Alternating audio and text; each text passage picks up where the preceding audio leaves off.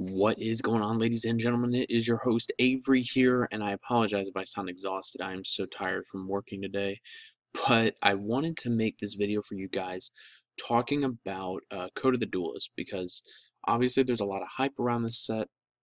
Some people are talking about it, some people aren't, just because it's still a few months out. Me personally, I'm very excited for this set just because I am going to actually be playing competitively again once this set comes out because I really don't feel like messing around with, Zodiacs and Infernoids and just everything else going on in the meta. Even though we got an emergency balance, I just don't feel like messing with it.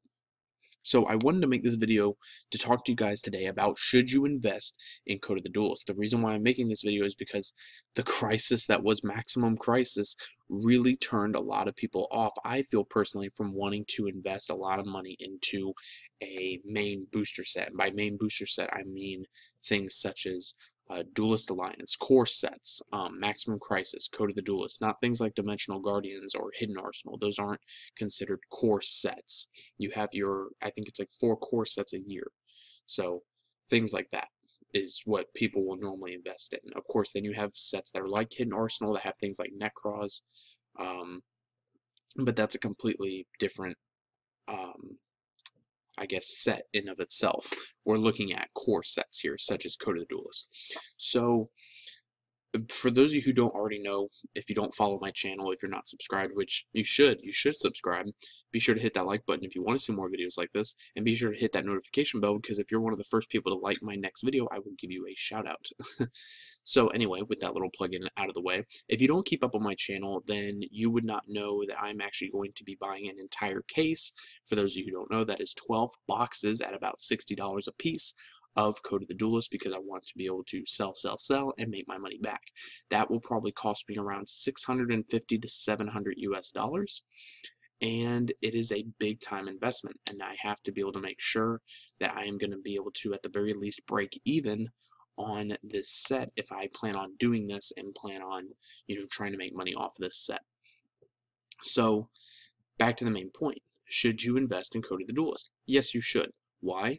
Number one, this is the first set that we are going to be starting off the Link monster era with.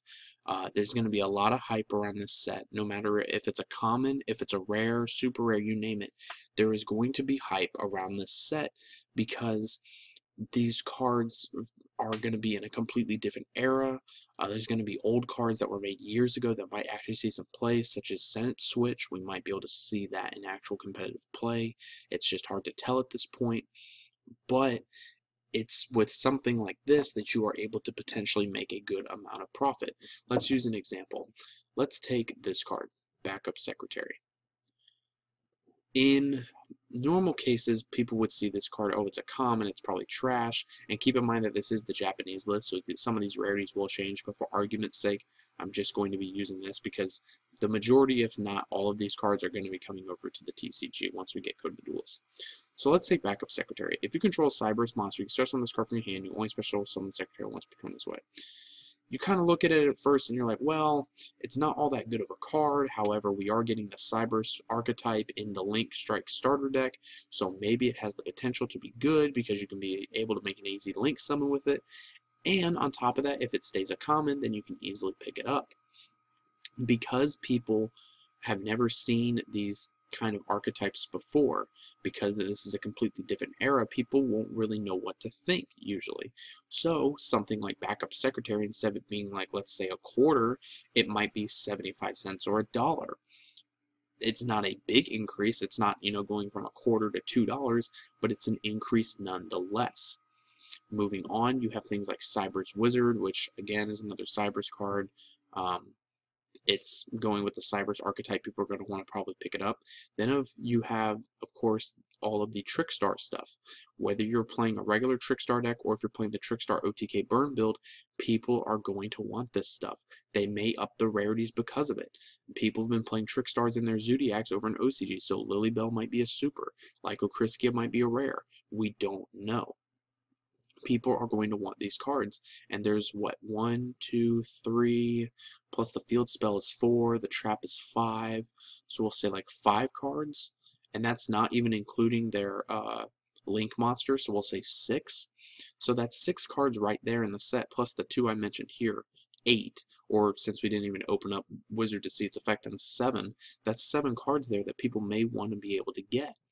And you're going on through here, you got Hackworm, which was seen in the anime, people will want to pick that up.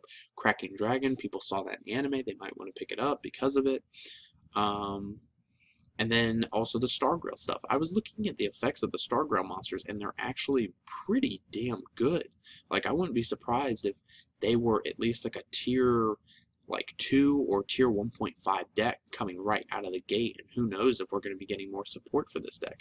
So people that have been keeping up with this set, that know that they want to play Stargrails, or even another example, Trickstars, are going to know for a fact that they'll want to pick this stuff up from the get-go. And that's already 1, 2, 3, 4, 5, 6, and I think I saw some other ones, so we'll just say 8 for argument's sake. That's another 8 cards right there that people will want to pick up that you could potentially make profit off of. And then, of course, we have the new Twilight Sworn stuff that people are going to want to get. You've got the Punishment Dragon that people are going to want. Rescue Ferret is another amazing card that people are going to want. In case you don't know what this does, it, of course, adds on to the Rescue, I guess, archetype. In air quotes. But what it does is you can shuffle this card you control into the deck, you special summon any number of monsters from your deck whose total levels equal exactly 6, except Ferret, to your zones that a link monster or monsters points to, but they have their effects negated. Also, they are destroyed during the end phase. You can only use the effect of Ferret once per turn.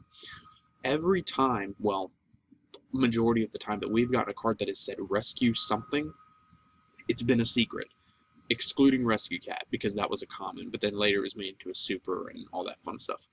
But like Rescue Rabbit was a secret, and that was an amazing card. People have already been talking about how Rescue Ferret is an amazing card, so I can guarantee you this card is either going to be like an ultra or a secret. It's not going to be an easy card to pick up in the slightest. People are definitely going to want this card. So that once again adds on to our repertoire of cards that people will want to pick up from us if we're, buying a box or a case or whatever. Mauled Captain is an okay card. It's a rare in Japan, so it might be a super here, so it might be a $1 to $2, maybe $3 card. It just all depends, but it's another card that we can potentially add on to our list. And the list just goes on and on. You kind of get where I'm going. Firewall Dragon, Trickstar Holy Angel, Topologic Bomber Dragon. These are cards that people are definitely going to want, especially Firewall Dragon because it's busted. You got the other Stargrail stuff here. You get the Missius Radiant, which is really good. Light Stage is very good. Smile Universe for those cheesy OTKs. Star Relic Aegis, Twilight Twin Dragons, which is an interesting card for Judgment Dragon and Punishment Dragon. And then you got another Spellbook card here. You've got interesting cards such as Boogie Trap and Defense Zone that people may want to pick up as well. Now, these cards are, I believe, commons and rares respectively. See, Defense Zone is a rare and Boogie Trap is a rare in Japan, mind you. But these are cards that people may want to pick up and test around with, so that is once again something else that you can be able to put in your trade binder or put on a list of cards that you'll be able to sell off and make profit off of. For those of you who don't know, what Boogie Trap does is that you can discard 2 cards, target a trap card in your graveyard, set that target. That set card can be activated during this turn.